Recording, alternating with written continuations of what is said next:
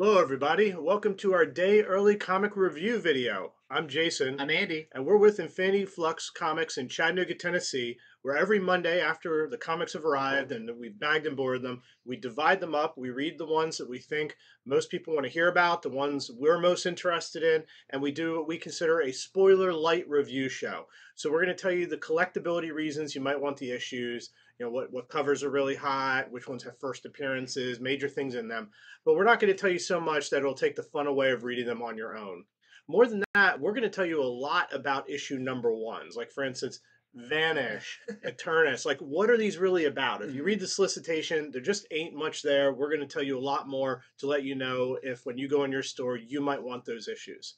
So we got a big week this week. I think when all is said and done, we'll have gone through about 28 comics. We're going to show their variants and their incentives. So buckle in.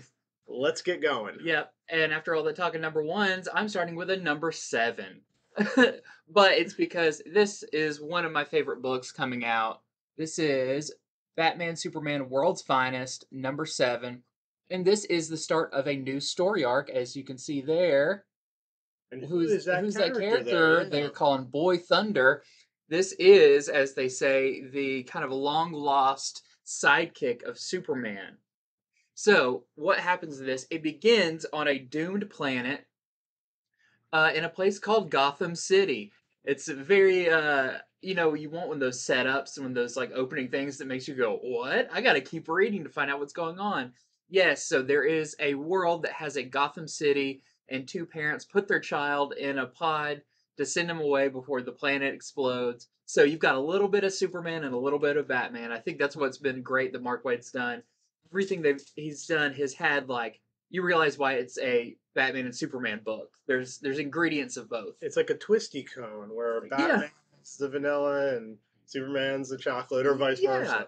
And so we see on Earth that a crack is like opening up in the sky, and this pod comes through. But who's there to get it? But of course, Batman and Superman. Batman flying in his Batwing, and Superman catches the pod, where we discover this kid is in there. His name is uh, David Sikela, which is a very normal name for a pod kid. But a lot of this issue is them just trying to figure out what is up with him. We see that he is reacting to Earth's sun in kind of the same way as Superman, but the results are he can't fly, but he's got kind of like solar burst power that they put him through a bunch of tests. Superman even takes him to the bottle city of Kandor to some of the Kryptonian scientists to get him checked out. But there's a lot going on in this one. You find out that his parents were the first ones in his world to discover the multiverse. And so that's kind of one of the reasons he came through it. And this is really setting up a bigger story going forward of is this all as straightforward as it seems? Is this kid good? What's up with this world he comes from? There's got to be something a little fishy going on here as well. But it's cool. This is the first appearance of a character. A pretty, starts off with a pretty firm storyline that you really feel for this kid. And there is some last kind of like 2 pages, kind of an after the credits scene that we see what one of our new upcoming threats is going to be, which is pretty creepy. So I really enjoyed this. You find out, hey, he gets that suit on the cover. And there is also when Batman and Superman are out doing the grown-up things, what does Robin take a kid to go do? You'll have to read that too, because I love that part and I can't wait to see the next issue where they explore that more.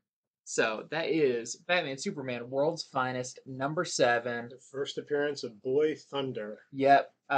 Definitely one of the best books on the stand, in my opinion.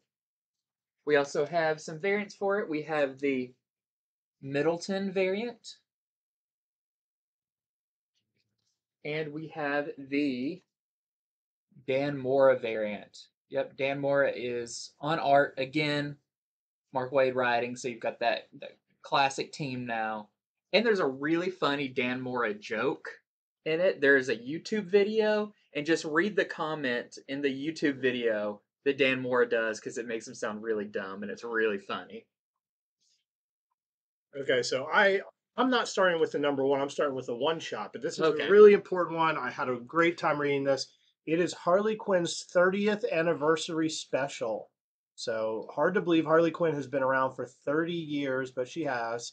And they bring all the creative teams back into this. This is a $9.99 book because it is 100 pages, and I don't feel like it was phoned in. I feel like they earned that $9.99. All the creative teams, you could tell they love Harley because they brought back a lot of people who've worked on her. I mean, this is just some of the people: Amanda Connor, Jimmy Palmiotti, Paul Dini, Bruce Timms, Stepan Sajic, Stephanie Phillip, Riley Rosimo, the Dodsons, and I mean that's just some of the people who work on this.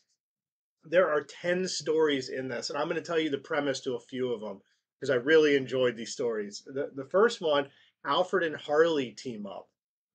That's a team up you've really been waiting for. You know, Harley hears some people are going to rob Wayne Manor while Bruce is away. So she shows up, and her and Alfred have to team up to take on these villains. It's great. It's a really good story. In the next story, Harley saves some kids from a sweatshop where they're being forced to make Justice League action figures.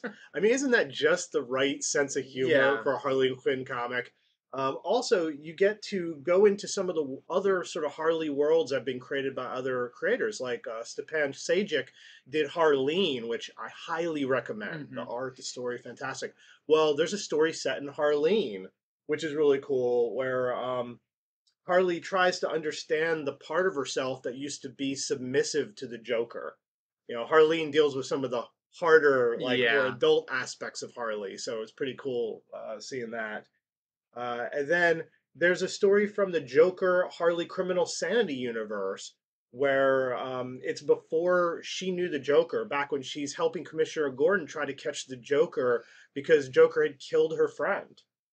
So, you know, set back in that time. No makeup, nothing. She is Harley Quinzel, like trying to help Gordon, who doesn't want her help. But she's a brilliant person. And what do you know? She actually has a good mind for crime, finding it, and of course, eventually becoming it. And then there's a Gotham City Siren story where Harley, Ivy, and Catwoman have all gotten an apartment together and they throw a housewarming party. Who do they invite? Who shows up? What happens when Harley invites supervillains and superheroes? Is that a good idea? Um, let's see, what else? There's a story. Here's a neat one. There's one with Harley back in medieval days. And she's sort of like a jester going on a quest. Well, actually, people call her a jester, and she gets angry about that. But she goes on a quest, and it turns out the whole thing is a tale being told by her in the future. I mean, like sci-fi future. I mean, medieval future as Queen Harleen. So think King Conan. And that story says will be continued. Very cool. Yeah, a few of these actually say will be continued in different books that are coming up. So lastly, there's supposedly the last Harley story, which, you know, I don't know if it really is, but it's sort of a Suicide Squad, Harley versus Amanda Connor versus Suicide Squad sort of story. It's a cool read. Anyway, that's just some of them. I think that's maybe like 6 or 7 out of the 10 of them. If that hadn't sold you on the book, I don't know what will. Probably these covers. Yeah, the incentive covers are really good too. So here is the Art Germ cover. Then we have, this is the Bruce Timm cover. Classic. Yeah. We have the Dodson cover. I just say Dodson because like the whole family works on it now. Yeah, which, Terry and Rachel is great. Yeah, and I think like one of their kids does stuff with them now too, or someone else with a Dodson name is doing stuff with them now too. Here is the Bermejo cover. I like how even some of these gave her a new look. She kind of has new costumes and stuff. Here is the Sajic variant. Here is the J. Scott Campbell variant. Like, I think that's kind of a new look for her. Yeah. And then here is the Adam Hughes variant. This one just gets better the more you look at it. And you see, it's very subtle, but she's holding her nose. You know, it's like she's like trying to pop her ears or something, and her head blows up. She's doing that, yeah. And a couple of incentives. Here's the 1 in 25 Amanda Connor variant we're selling for $20, And you really got to see it with the because here's Harley, she's planted the bomb, and then here's what Oh, that's happens. funny. Yep, when the bomb I goes was off. thinking, oh, is that just like a virgin variant? No, Yep, it's the not moment not at after. all. Yeah, so we're selling that to our customers for $20, and that's it. That's all the ones I have to show. That's awesome. I'm very excited about reading that one. Next up for me is a new X-Men #1. This is going to be a miniseries. I believe it's 5 issues, if I remember correctly. But this is X-Terminators #1. So you can see your team on there. We've got Dazzler is kind of our main character. We've got Boom Boom. We've got Jubilee. And Laura Kinney, Wolverine on there, which you'll have to read to find out why she's on here. But the first thing I'll say about this book is when you open the cover, there's a giant it's like a warning. A warning on it. This is probably the most, I don't know if it's the most mature X-Men book I've read, but it is up there because it warns you of everything that's in this. It's violent. There's language, even though most of it is kind of black barred out. Just everything. So why is it like that? Because this is it begins with Dazzler, who has just been broken up with by her boyfriend that she's had for 2 months. She's thrown his stuff out the window in a very classic style. He's kind of I don't know, he's kind of a tool. He's got like the open shirt and he's got this big medallion and stuff. I don't know what kind of guys Dazzler goes for. But she's depressed and she calls up Jubilee, who is living on Krakoa. So this is in continuity, but you definitely don't have to be reading any of the other X-Men stuff to get what's going on. She calls up Jubilee and says, "Hey, I'm depressed. I want to go out and party. Find whoever wants to go, and we're gonna go out to my favorite bar."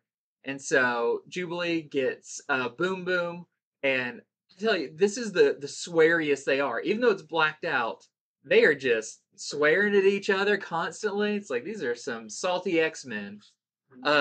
But they end up going out, and of course, like a lot of these comic versions of the night on the town, it definitely goes bad when we find out that her ex-boyfriend was actually a vampire. And without getting into too much detail, the girls get drugged and they wake up in a crazy place with monster trucks, with swamps, with mazes. We don't know exactly what is going on, but it is full of violent action and over-the-top shenanigans. Almost feels a little Harley Quinn-esque, especially Boom Boom, the way she's dressed and everything. Very Harley, but this is a really fun book. Definitely not for kids, but if you're kind of looking for an X-Men thing that's not so weighted in continuity with what's going on with either Axe or with all the Krakoa and Arakko and the Five and the Quiet Council, if you want something outside of that that is the X-Men doing kind of a one-off X-Men adventure, you'll definitely want to pick up X-Terminators #1. And I'm looking forward to seeing where this goes. This is written by Lee Williams, and the art is Carlos Gomez, and it is beautiful, really cool. Got variants for it as well.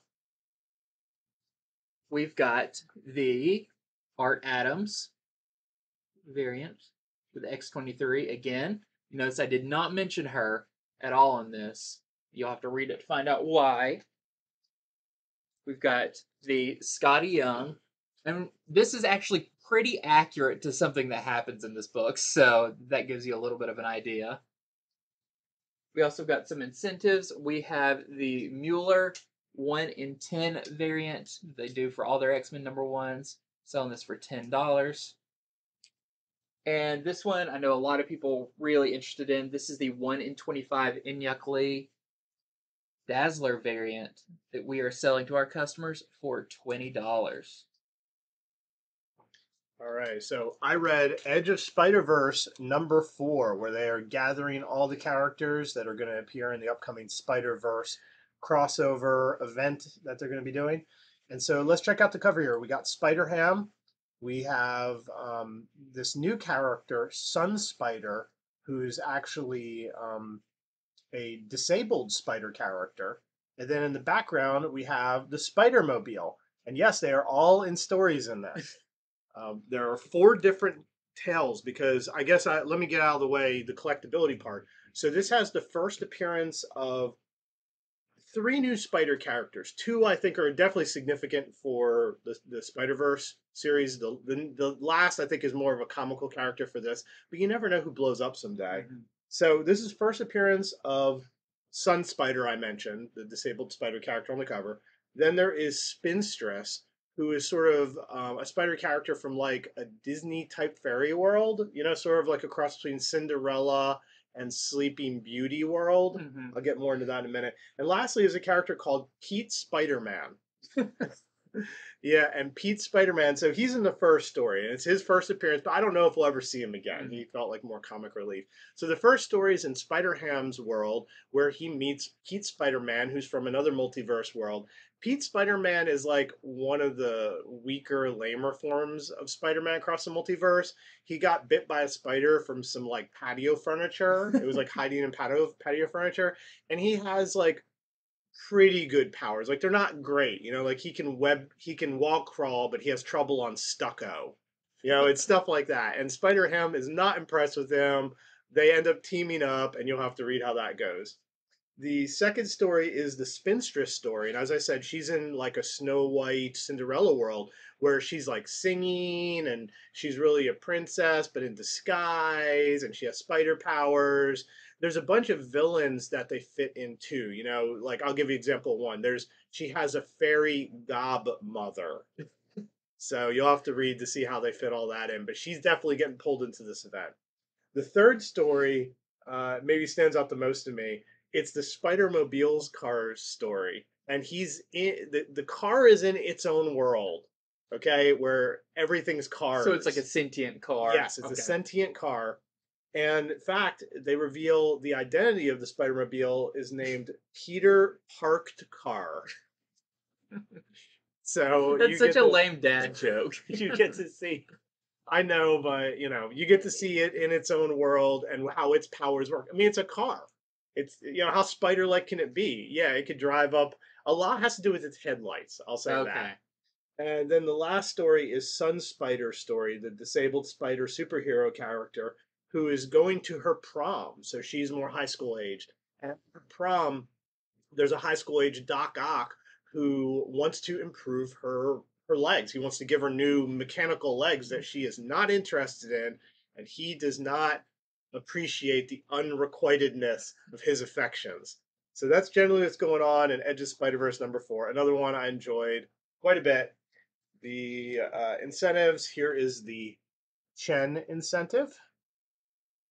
I mean, right there, that's all you need to know about Spinstress. You know, right there, you get the feel. And then there's also a 1 in 10, is also by Chen, that we're selling to our customers for $10. This is sort of the design variant. Do we have one more issue of that? Yeah.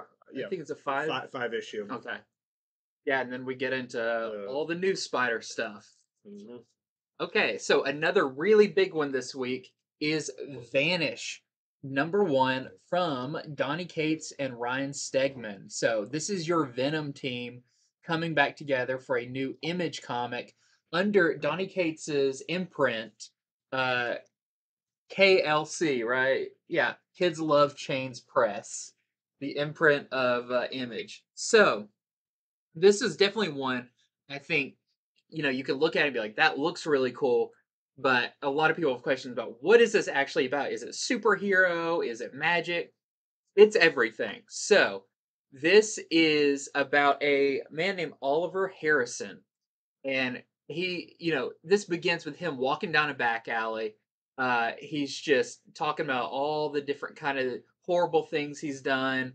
He's addicted to everything. He's just, definitely had a really rough life, and he witnesses there's like some muggers that try to take him on. They realize this guy doesn't even have any money, but that he gets stopped by uh, a superhero, like a kid superhero, and Oliver Harrison doesn't like this, and this kind of leads into him telling his story about he is actually from a fantasy world.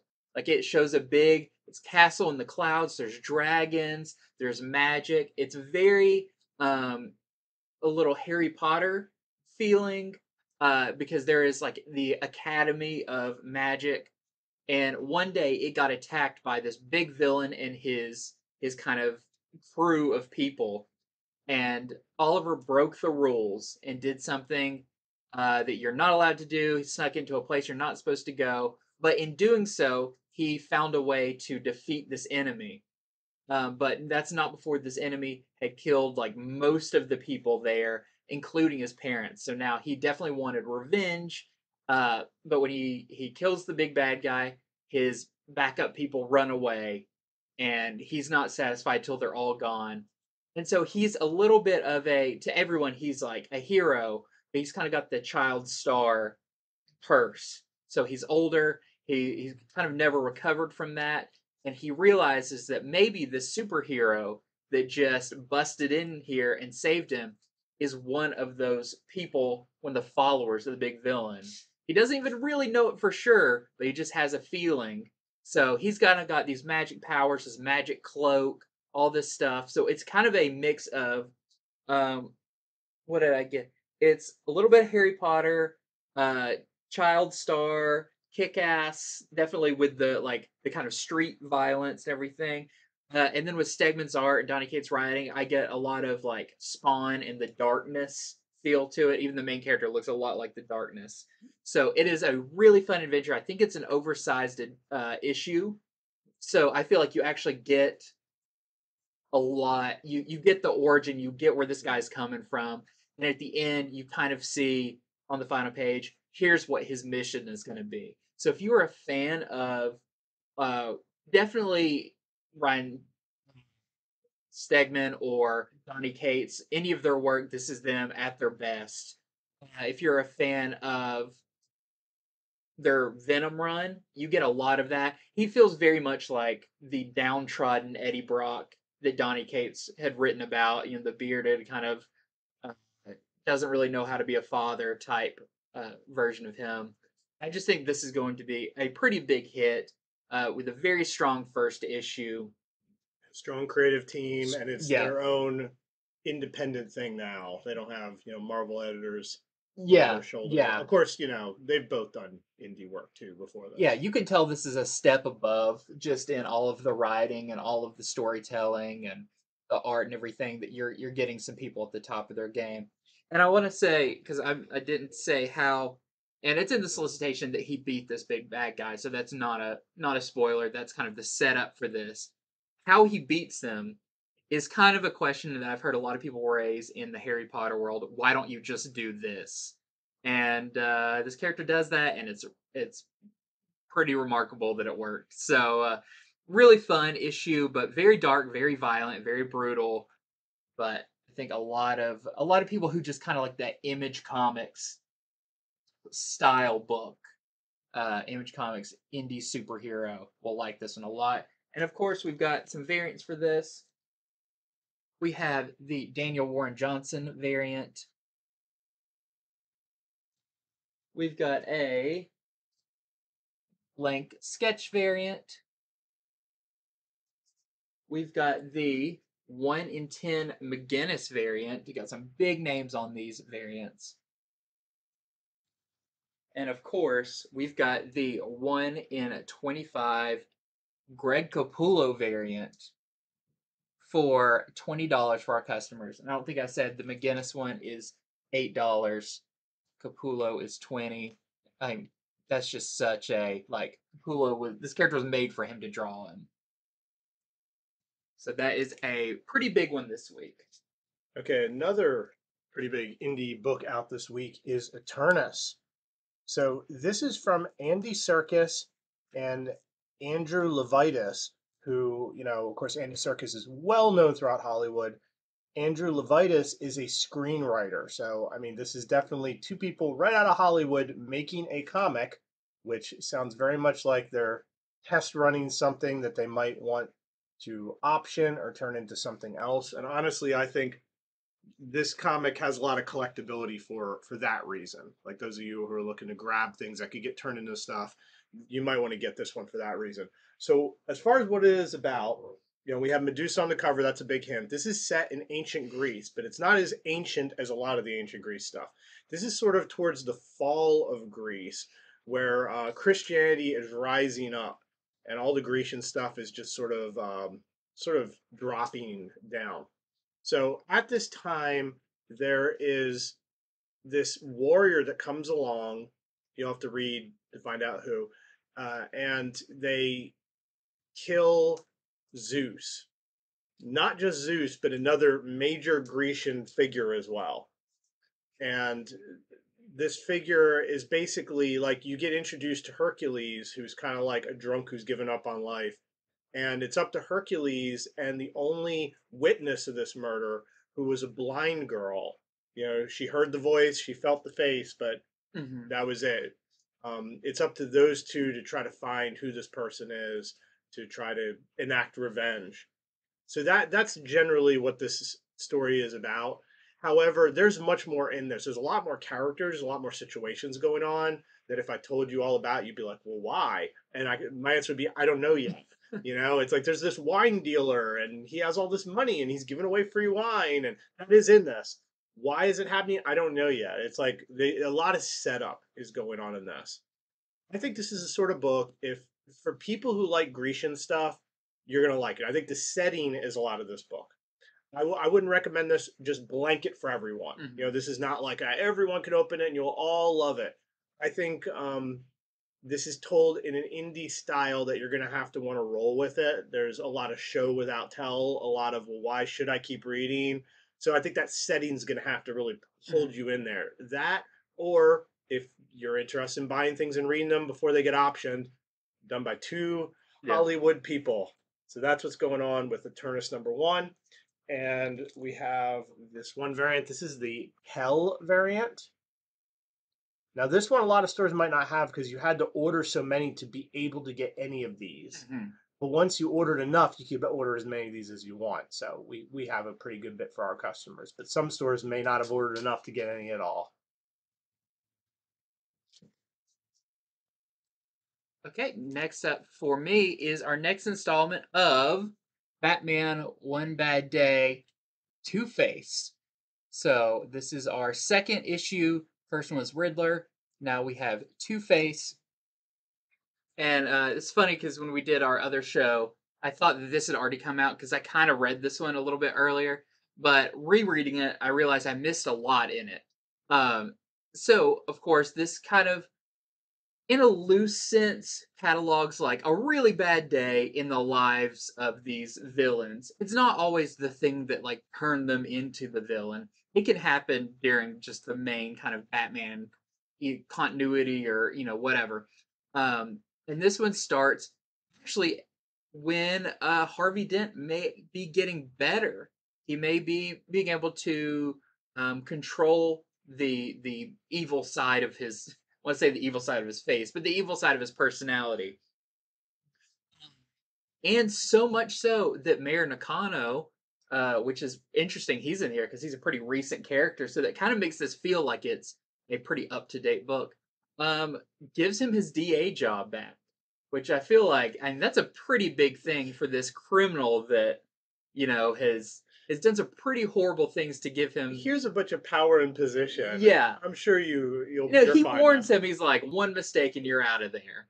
But he gets that, and of course, Batman is concerned, but maybe not concerned enough because if you remember, he was friends with Harvey Dent before the Two-Face thing. They were both pretty upstanding people in Gotham society. They really wanted to make the city better. And a unexpected character comes in and kind of questions Batman, and that's Stephanie Brown, who her father, which was the Clue Master, had something very similar, where she said she doesn't like when villains then suddenly pretend to be good guys again, and everyone just says, "Oh, it's fine." So this definitely deals with a lot of the can you trust someone who is so two-sided, who could be hiding that other side the whole time? And this all comes to a head when Harvey Dent's father is about to have his 88th birthday, and Harvey Dent gets a note that basically says, this is your father's last birthday. So, how does this tie in with what is going on with Harvey Dent? Who is the one who made these things? It might not be who you think. So this is a really good one. This is written by Mariko Tamaki. The art is by Javier Fernandez. It's not quite the groundbreaking story that the Riddler one was, but I feel like this one definitely, if you are reading current Batman comics, feels like it fits right alongside those, and could be another issue of Detective Comics, a very solid, oversized issue of Detective Comics, and it kind of ends with a really interesting look at the relationship between Batman and Two-Face. So if that sounds interesting to you, if you've been liking these One Bad Day books, you'll definitely like this one. Very solid. This is our A cover. We have our Jim Lee cover, which I think is interesting because Cassandra Cain is in this, but Stephanie Brown kind of has a bigger part to play, so it's interesting he drew her here. And that is it. Okay, so I'm holding it upside down. I read the latest issue of Nightwing issue number 96. Wow, we are headed towards issue 100. So I like how they did this cover. It's sort of like a Brady Bunch cover. Yeah. With all the Bat family and Haley on there. Haley's even like licking the camera. This is the finale to the Blockbuster arc. Blockbuster being sort of the main villain of Bloodhaven, the main gangster guy. And in last issue, Nightwing called in favors with the Bat family and all kinds of other friends. I mean, Flash showed up. I mean, it was like all these major superheroes show up because he wanted to once and forever take down Blockbuster and his crew. Well, it worked really well, except that Blockbuster had some plans in mind. He had some bombs go off. Bloodhaven is set on fire really badly. This all happened last issue. And the main thing is that Blockbuster got Nightwing by himself and found out his identity. Mm. So this issue is the finale. It is Nightwing versus Blockbuster. One-on-one fight. Just a brutal, brutal fight. A lot of words between the two of them. So this finally sort of seals what's going to happen with Blockbuster and everything. On top of that, there's a creative use of the old comic code, the comics code logo. They do a parody of it, and they use it over some very saucy language and gestures throughout the comic, which I think is very funny. They put the this parody of the logo over stuff. Lastly, there are also some very deeply romantic words between Dick and Barbara, sort of a part of this as well. So another really good issue of Nightwing.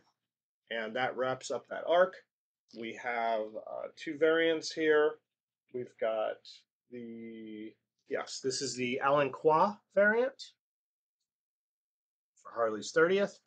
And of course, we have the Jamal Campbell variant with the couple. And lastly, we also have the 1 in 25 Acuna variant that we're selling to our customers for $15. And next we have our installment this week of A.X.E, which I think you're going to be going over some A.X.E tie-ins as well. Related, yeah. Yep. But no, we have A.X.E number 5. Yep, number 5 this week. You can see that foreboding of that celestial. So, this issue, a lot of characters die. I'll say that because I feel like something's going to happen that's going to reverse that. But, I mean, this is another brutal issue. I said the last one was really dark. This one isn't quite as dark as the last one, but still, I mean, they're going to need like an infinity gauntlet or something to turn this one around. Because, of course, the judgment is being passed on many different characters. And some of the ones, though, can't forget that even though the 5 and all of their stuff was destroyed, there's a few of the eggs left. They can bring people back. So who are they going to bring back, even if they're, judged poorly and destroyed? That's a big part of this. And I think I don't want to say I had a problem with the last issue, but Captain America seemed kind of defeated, morally, spiritually, whatever. But he actually has a really nice comeback in this, where he kind of steps up and knows the right thing to do. And I really like Captain America in this issue. And someone gets reborn in the end that you may not expect or didn't even think was possible.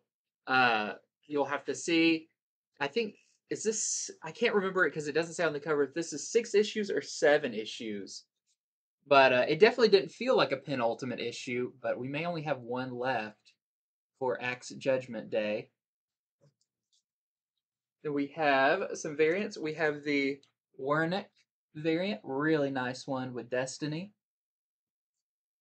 We have, as you said, we've got the Dodson's cover. Very nice. And we have the Podnock variant. All right, so I read Carnage issue number 6. So, of course, Carnage and his acolyte are in the Norse Hell, and they are racing against Detective John Shade, who's been imbued with the spirit of Cletus Cassidy. So it's kind of like Carnage and his acolyte versus Cletus Cassidy and his. And they're in a race in this issue to try to reach Malekith. There's a reason that Carnage wants Malekith, and thus Cletus wants Malekith first to stop what Carnage is doing. And this is all about who can get there first, what happens when one of them reaches Malekith first, and what does Carnage really want to do? We know his plan is something very cosmic, and, he wants to sort of go null godlike. So how can this all figure in? That is generally what is going on in Carnage issue number 6. And we have this Shalvey variant.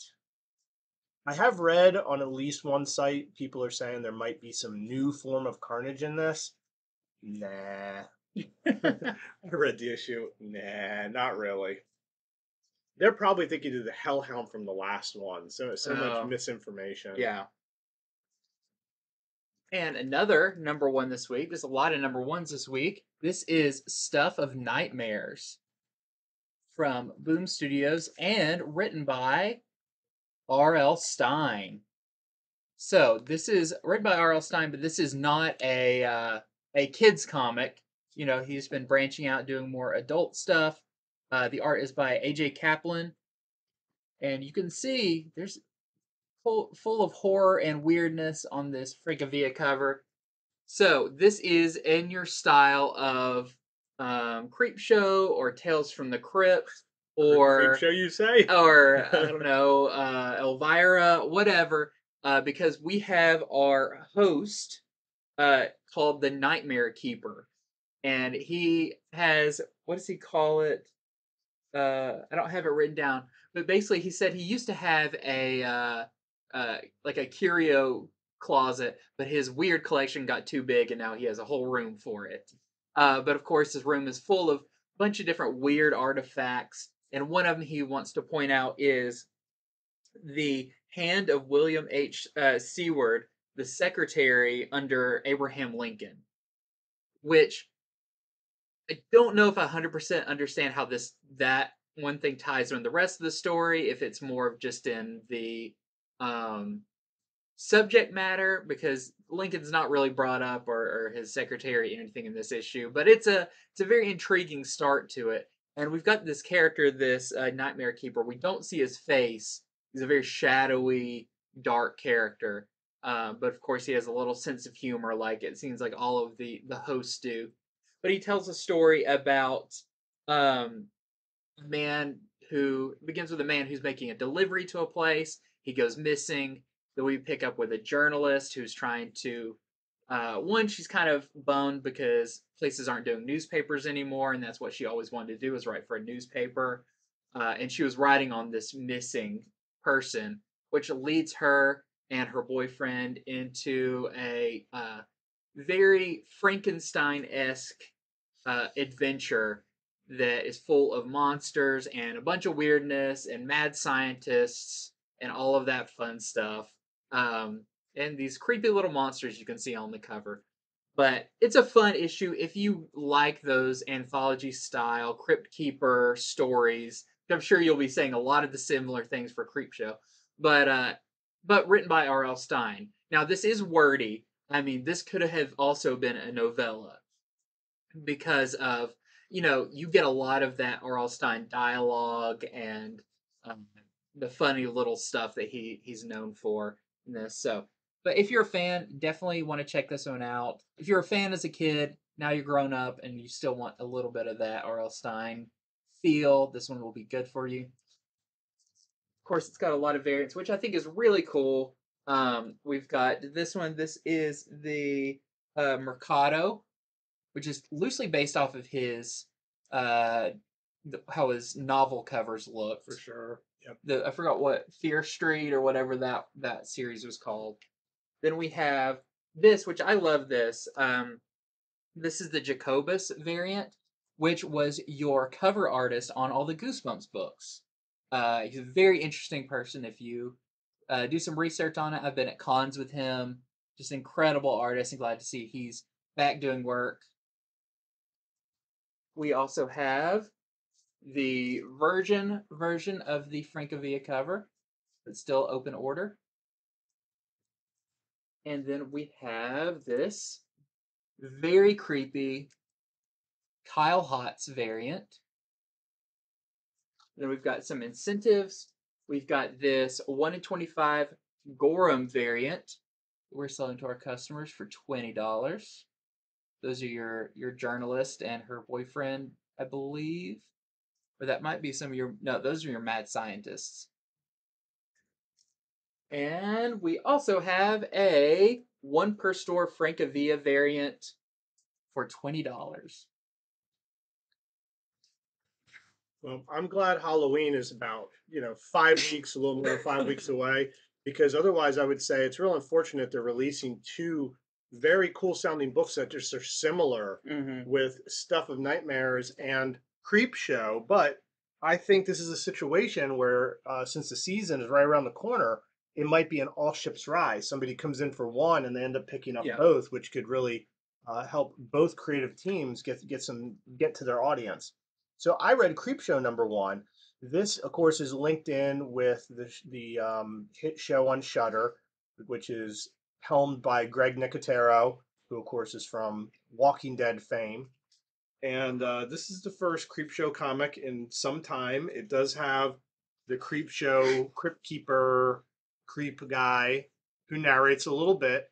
There are only 2 stories in this anthology, though, which I'm fine with that because it's not like it's a shorter book. It just lets each story breathe a little bit more. The first story is by Chris Burnham, and it's called Take One.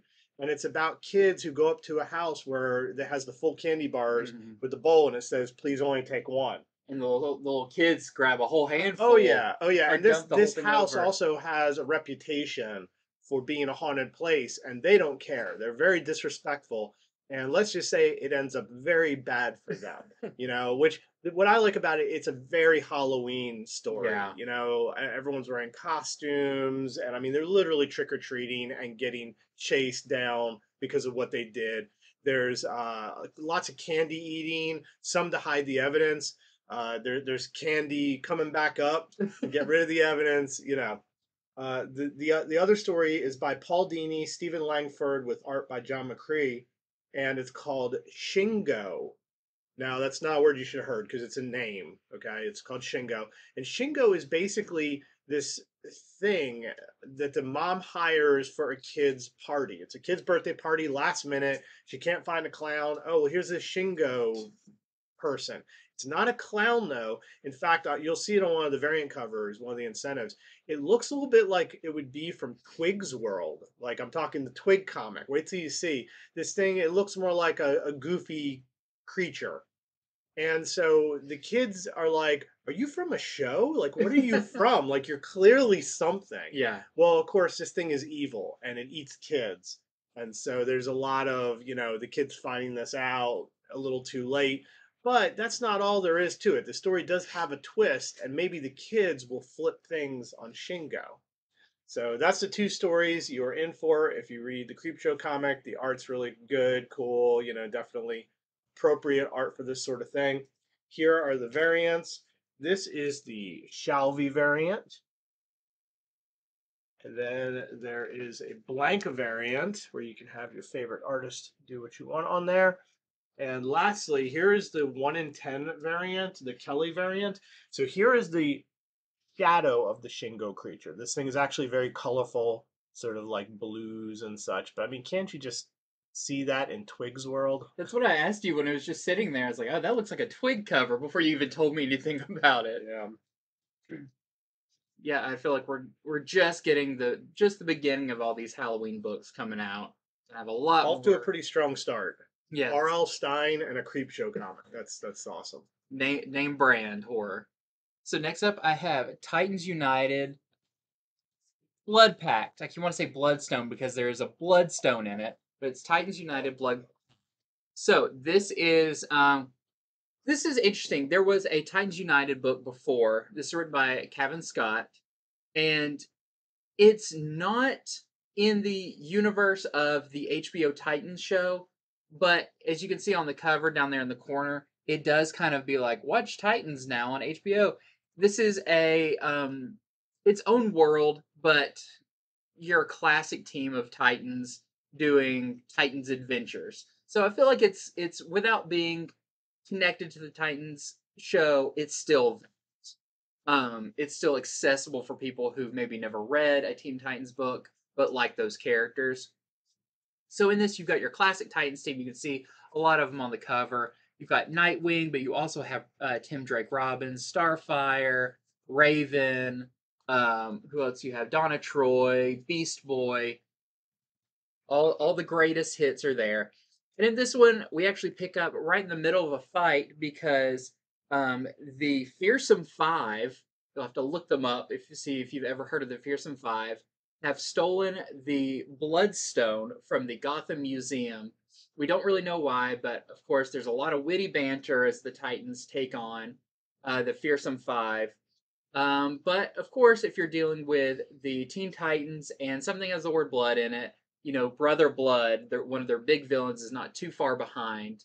And he casts some kind of spell, I won't give it away, but that turns one of the Titans maybe into almost a deity in another universe. So pretty interesting. If you're just looking for a fun one-off story that's not tied to any main continuity, it's just kind of a mini-series that's all its own, standalone, with characters you love. That is Titans United Bloodpact. The art is really good too. It is very classic DC superhero. Really cool. We also have this Chew variant with Raven. I always think it's interesting when Raven has the white suit. We also have this Hispanic Heritage Month variant. This is by Molina with Kyle Rayner on there. And we have a 1 in 25 Clark variant. We're selling to our customers for $15. Okay, I read Flash issue number 786. This is a Dark Crisis tie-in. And it truly is a tie-in because you have the West family and the rest of the speedsters. They're running a bunch of heroes, like the heroes that are left over on Earth because, of course, Justice League being gone. They're running them around to places to stop Deathstroke's army. Deathstroke's army's popping up all over the place. They don't know where, so they divide up, and the speedsters get everywhere where they're going. But that's just a little bit of what happens in this. A few other noteworthy things. So Linda, Wally's wife, gets her outfit in this. Oh. Yep, she gets her speedster outfit in this. So the whole West family are now speedsters. And of course, the kids want to help. Linda doesn't want them to, but you know how that's going to go. Does she get a name? No, she does not get her name yet. Man, costume before a name. Yeah, That's great. Wally's son, he really solidifies his name in this, which is great because also he gets taught a few extra powers from Power Girl. Power Girl's like, "Oh, you want to learn some things?" And she teaches him some things he can do with his power that he starts spamming, right away. So that part's really good. And on top of that, the West end up fighting a horde of Nazi zombies that are led by a magic wielding evil boy that hasn't been seen in comics in a while, who reminds Wally that there are some very dark things that he knows is going to come to pass someday. And Wally's just like, no, no, no, not in front of my family. I don't want to talk about it. So you have to read to see who this boy is. But this is a pretty powerful character who also can sort of look into the future. It's magic. Yeah. Lastly, there's the promise at the end of the issue that next issue, Wally is going to become a professional wrestler. Can't wait. So yeah, I feel like that's the writer's like, okay, yeah, Dark Crisis. It was cool to do this tie-in, but I'm getting back to my own stuff after this. So, and as far as variants, here is the Cambadias variant for Flash number 786.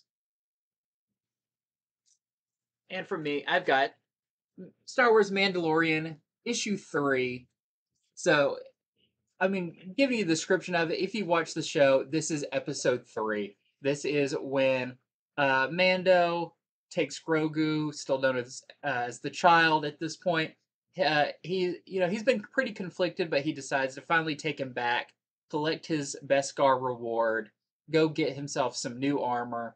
But then, of course, he starts to regret it and is going to try and steal the child back and make a run for it. So, like anything, if you've enjoyed The Mandalorian, you're going to love this one. A lot of fun to actually read this and remember the show. If you haven't watched it 1,000 times like me, but it's still great to get this in this form. Really fun issue. We also have the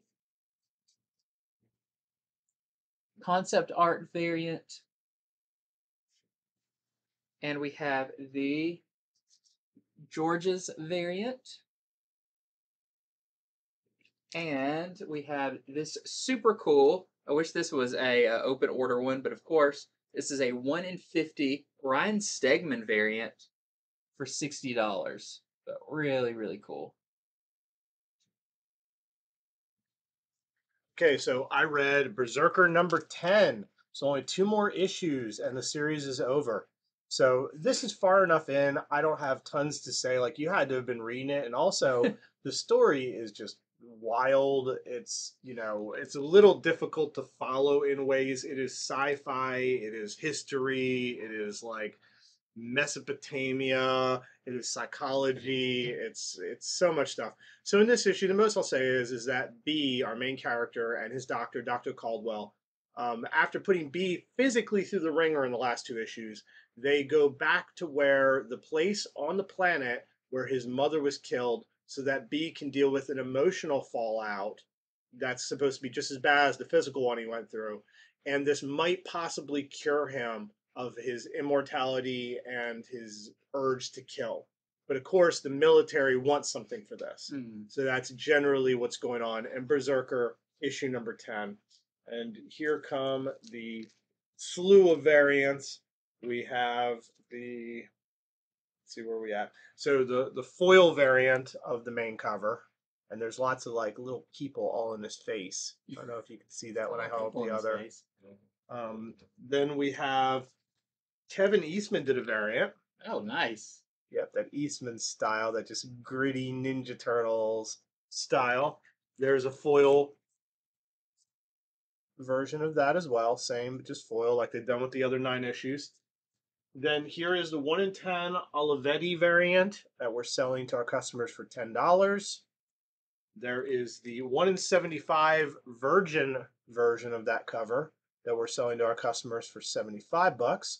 He kind of looks like he'd fit in with like the Road Warrior or like Mad Max sort of. I get a little Mad Max vibe there. Then there is the Virgin 1 in 50 Kevin Eastman variant that we're selling to our customers for $50.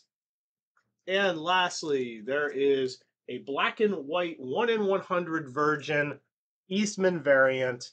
Ours came in damaged though. Ours is kind of damaged, so we're only selling it for $60. I think it's worth more than that undamaged, but that's how it arrived. That's how the cookie crumbles or the comic crinkles. There you go. Okay, so we finally got our issue 2 of Bloodborne, The Lady of the Lanterns. And it's really fun. This is, of course, written by Cullen Bunn. And this is I didn't realize that after the first issue, but this is going to be kind of an anthology style Bloodborne book, which I think actually really works for this. Because the world is the interesting thing in Bloodborne, not necessarily one character. So we're following different characters in each issue. And this one follows a priest. So if you know anything about the Bloodborne universe, it's a very Victorian era, religious, but very dark, scary. And this priest is really trying to get the congregation and the town to calm down, even though he knows they're all doomed from all these monsters that have come into it. And he goes through. He falls asleep. He has a vision, and then when he wakes up, he's surrounded by monsters. And even worse for him, there may be some hunters, some monster hunters in his church that he is not too happy about. It's a great issue. Another just really fun um, addition to the lore of Bloodborne for a series. Who knows if we'll get the sequel game at some point, but until then, we're still fleshing out the world. Bloodborne, we've got some great variants for it as well. This is the Stokely variant. We've got the this is the Rachmed variant. Very cool. That tentacle or the big mushroom headed thing in the background. Very creepy in this issue. You get a better look at him on this cover because this is the Kowalski. That's your interior artist variant. Normal body, giant jellyfish head. Too many eyes and tentacle hair. Okay, so I read Strange issue number 6. And I mean, you can see on the cover they're trying to do sort of a classic movie style sort of thing. I don't think this is a direct homage. I looked up, I thought The Big Sleep, that's what I went with because it's called The Big Spell, but I didn't see a poster just like this. But they still did a good job. So this is very much a Wong issue. In fact, Clea doesn't appear in this issue, but it does not suffer because of that. This is a really good issue. So in this, Wong is trying to figure out why he has never heard of the Blasphemy Cartel, and they have actually turned into quite a formidable force. It seems like he may have a gap in his memory about them. So he goes to the bar with no doors to try to figure things out. And he also goes to a few other places and people. You'll have Black Widow in this. You'll have Jean Grey in this, which, when it comes to memory, that kind of makes sense. And I'll tell you, by the end, he does unearth some missing memories, which will explain more about exactly what the cartel is, which it's a lot worse than I expected. So just a really good Wong-centric issue. You get some more of his past. A lot of it's how he thinks about things. Some funny interactions, with the ghost dog. It is a really good issue. I quite enjoyed reading it. It's nice that Strange it's a strong enough series that they could go away from Clea for a minute and you don't really miss her. Mm-hmm. She's still real important. She gets talked about, mentioned. She hovers over the issue, but was just good enough without her. Here is the Fornes variant. Of course, this is another one written by Jed McKay. And, I always talk about how much I like his stuff. And here is the Romero variant, the Voices variant. Okay, I've got our next issue of Dceased, War of the Undead Gods. And you can see on the cover, we've got Sinestro in this one. And this is a pretty Sinestro-heavy issue because Korugar, his home planet, is getting taken over by the anti-life equation. And, of course, Sinestro, even though he's he's not a good guy. He still has a lot of love for his home planet and his people. So he gets all of his Yellow Lanterns together to go there. But the problem is, he's going there fully armed, all armored up with all of his Yellow Lanterns, and the Green Lanterns see this and go, he must be coming for an attack. And he's not, he's coming to defend it. But first, Sinestro has to deal with the Green Lanterns, and then, what do you know it, zombie Supergirl shows up, and something even worse could be with her. The ending of this really surprised me. I mean, this is definitely a world where they can do anything. They can, we'll just say, rings can go to anyone, and you'll have to see that in this one in a very cool way. So, Deceased War of the Undead Gods #2. We also have this really nice Dan Mora variant, still homaging the X-Men #1 Jim Lee cover. We have the Kale New acetate cover. I guess they're going to be doing this for all of them. And we have a 1 in 25 Stoko variant we're selling to our customers for $20. All right, so I read Black Adam issue #4. So in the previous issues, Malik saved the life of Black Adam. This issue, we get to see more of what happened when Black Adam was sort of in the land of the dead / land of the gods, where he met that new pantheon of gods who claimed that he created them. So you get to see more on how did that happen? How did he create a pantheon of gods? Meanwhile, you get more on Malik because he gets visited by a, shall I say, demonic DC character. And after this visit, he's sort of forced to use his powers. So it's Malik out on his own using his powers for the first time without anybody inhibiting him. And let's just say he has a good time. I mean, what would you do if you could fly and were super strong and semi-indestructible? You'd probably have some fun, as long as nothing was pressing on you at the moment.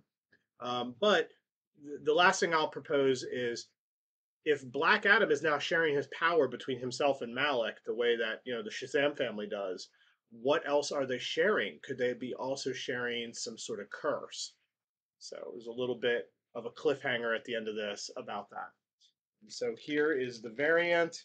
This is the Sandoval variant. Oh, well, There we go. I guess that might say the last thing I didn't say. Here's as far as who else is in this. It's the Sandoval variant for Black Adam #4. Forgot that was like it'd be great literally if it turned right out to there. be like Trigun or something, and it's like, it's just a different demon on the cover. That makes me even more excited to read it because I love that character. Okay, next up, I've got Star Wars Darth Vader #27. Not a whole lot to say about this issue. This does wrap up. I don't want to say it wraps up the current story arc because it more ends the current conflict. But it does leave us, we know what's coming next, and that is Sabe is going to meet the Emperor face to face. And will he recognize her? Will he know about her? We'll have to see. But this was another great issue of Star Wars Darth Vader. And it also has some really great variant covers. We have the Kamen variant with all those branches making a Darth Vader in the background. They turn around, they'll notice that. Unbelievable that those trees grew just like that. With multiple universes and multiple planets. It's bound to happen somewhere. I mean, it's true. Infinite worlds mean that's going to happen. And this one is a variant I'm very excited about. So this is the Sprouse Choose Your Destiny variant, but this one has Darth Bane on it. Darth Bane is a character from began in the expanded universe, which are now legends. He was the Sith Lord that created the rule of two, why there is a master and an apprentice. That one's got to kill the other one to gain its power. And the thing about this is he has not been in the Disney era of Star Wars other than a Force Ghost in an episode of Rebels or Clone Wars. So this is the first tangible look we're getting of him. A little bit different design, but this could kind of be his new first cover appearance for a character that is so big from the expanded universe that we're definitely going to be seeing him in something because he is very important to the history of the Sith. Okay, so I read Avengers number 60. This is an X tie-in issue, and I'll tell you, it basically follows Hawkeye. So Hawkeye is judged by the progenitor, that is the celestial god that is judging everyone. You know, everyone has 24 hours. The world has 24 hours unless, you know, people can be judged well. Well, it judges him in the form of Black Widow because it takes on forms that you know, people can more accept and be more at ease with. Well, it's funny. So this whole issue follows Hawkeye because after he discusses it with the progenitor basically says, your task is to prove you bring more joy and life into this world than, say, this metal mailbox over here. You know, one of those big blue metal mailboxes. And that's what he does. Like, no joke. It really is Hawkeye trying to prove he brings more overall good and joy into the world than a metal mailbox. That's So, tough because that's very joyful. Sounds like a comedy, but there isn't as much comedy to it as you think, really. So that's what's going on. Avengers 60, an X tie-in, and then check out this variant. This is the Beyond variant. I like the video. It's like a video game or like almost like a beat 'em up or something. Choose your hero. Yeah, I think it's a one versus one sort of video game variant. I don't know, all those kind of covers hit the nostalgia button in me where it's like, oh yeah, that would be a great game. It makes me start to think about the characters in the game, what their moves would be. Yeah. Okay, so next up I have Star Wars Hyperspace Stories number 2. So this is our second issue from Dark Horse, having the Star Wars license back. The all-age adventure series, you can see on there that this one is about Luke and Leia. So in this, Luke and Leia are on a mission to try and find a planet to set up a rebel outpost. They find a planet called Bana, which is kind of a frozen planet, very Hoth-like. Leia even mentions, like, I never want to come back to a planet like this, and we all know where that ends up. But of course, they run into trouble with snowtroopers, the local creatures, and find a mining operation that may help out the rebellion. It's just a fun one and done story using these characters. They're going to be, of course, bouncing out around different time frames. So really fun. We've got a variant for this. This is the Carrie Nord variant, who's going to be doing the variants for the whole series. But I also, because I have to plug it every time, this one does have an ad in it at the very end for issue number 3 right here. And there's my name right there because I'm the artist on this issue. So definitely, this isn't on your pull list, get it, because the next one is going to be great. It says it comes out November 9th, which I hope that date stays. They haven't told me yet if that's going to be the actual date. We'll see. Comics get pushed around all the time, but very excited about that. You got to support your friendly neighborhood artist here, Andy Dugan. Absolutely. Okay, so I read Fantastic Four issue 47. This is also an Axe tie-in. So this happens in the 24 hours where the progenitor is judging everyone.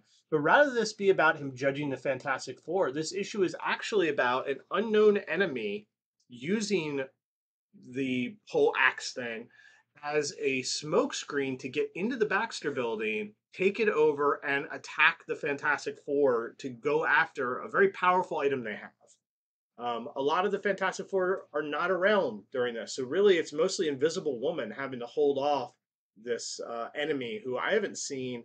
I mean, might have been in something lately, but I don't think I've seen this enemy since they took on America Chavez in America's previous series. Not even the Made in the USA one, the one before that. So I haven't seen this enemy in a while. You'll have to read it to find out who. But of course, even though Sue Storm is in trouble, she is never without a plan.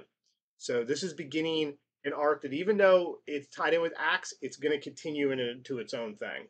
So that's what's going on in Fantastic Four issue number 47. here are the variants. I had to take this one out of the bag and I board so you love can this really one. see it. This is the John Tyler Christopher variant. And so, you know, he does the action figures, and this is a play set. And yeah, just, you know, in the bag of board just doesn't do it justice. I'm not going to open it all the way where you can see it together, though, because You can just see all the I wouldn't fun do like that, but gimmicks it would have. You know, like a slime pouring action, and the other side has a crane, and a it's place so where Spider-Man can actually swing. Yep. So, and there's also, if that's not a variant you want, here's the Daughterman variant with all the different Invisible Woman outfits and looks for Sue Storm. even the ones Marvel wants you to forget. These are always so popular. It's Yeah. such a great idea to let him do this. I'd be interested now to see all of them. Like, how many has he done? Because it's been quite a bit. Yeah, I'd They say used to be incentives, and now they're we're nearing probably at least 10 of them. Yeah. that have been done. Okay. Next up, I have Dark Crisis Young Justice, and it says versus everyone. So kind of the case in this one. It's a really fun issue where the Young Justice, or you know, the three that are in this other world, Impulse, Superboy, Connor Kent, Superboy, and Tim Drake, are going up against the whole 90s and early 2000s JLA team. So Hook-Handed Aquaman, Connor Hawk, Green Arrow, all of those, because that's kind of what this book is about. That they're in this world of kind of their prime, which was their previous run. But we do find out in this, which I think is really interesting, because we thought, or we kind of, you know, Dark Crisis has put people in different worlds, but why hasn't it referenced this world in all the other books in the main series? Maybe this one's a little bit different, and we find out who is the big villain behind this. I won't give it away, but it is unless someone can point it out somewhere else, I believe a first appearance of a new character, which is actually the child of a character I wouldn't necessarily say is a villain, but someone, I was trying to think of a word, is a big hindrance in the DC universe. So you'll have to check that out. But yeah, I think the way they speak of him and everything is saying this is the first appearance of this character. So keep that in mind. And there is a variant for it, but we do not have it. Okay, so somebody. I didn't read this, but real quick, I just wanted to show this is the Sozomaika variant for Catwoman 487. The Sozomaika variants have been very popular. They went from incentives to open order because they were so popular. So just wanted to show everyone this is out this week for those of you collecting this. I flipped through it, you know, I didn't see anything that, you know, I wanted to see if there was any like, you know, major thing in it. I'm sure it's a good read, but I didn't see anything other than just wanted to show off that variant there. And I wanted to show off that this came out. This is our second print of Frank Miller. Frank Miller presents Ashcan edition. It's only $1, and everybody's scrambling for the first printing of this, because this is, of course, what we're going to be getting with the new Frank Miller line of comics. So this has previews for Ronin Book 2, a book called Pandora, a book called Ancient Enemies, plus ads for Sin City Meeting of the Maestros and Sin City 1858. So if you missed out on that first one, they did do this reprint, which I think is great that they did, because this is supposed to get people excited about all of this, and it's bad if your store didn't get enough of the first one. So just $1. I think it's worth checking out, because I think one of them, Ancient Enemies, has a pretty quite a few page story in it. So you kind of get a full book in this one. And people were clamoring for the Ashcans before, because only a few were sent to us retailers. We couldn't order as many as we wanted, so that's why they did the second print. This way we could order as many as we want, so that everyone could get it. Okay, so lastly, Action Comics #1 Facsimile is out this week as of Tuesday. So this comic first came out in 1938. So that is 84 years ago. April 84 years ago, this comic came out. Give it another 16 years, it's going to be a 100-year-old issue. You get to see the comic that started the whole superhero business. First Superman. It's going to have all the ads and everything, like that first Action Comics ad. How many times have you seen this? But have you actually read it? Wouldn't you like one in your collection, even if it's just a facsimile? So just wanted to let you know that that is out this week as well. We're gonna get a lot of people for comic book stores all across the nation, with people running in saying, "I got Superman's first appearance," and we're gonna have to disappoint them all. It came in the original plastic. Did you know your store was this old Infinity Flux? Wow, it was up in someone's attic. That is it. That is our show for this week. I think we went over 28 comics and all their variants. So if you watched the entire thing, thank you for staying with us.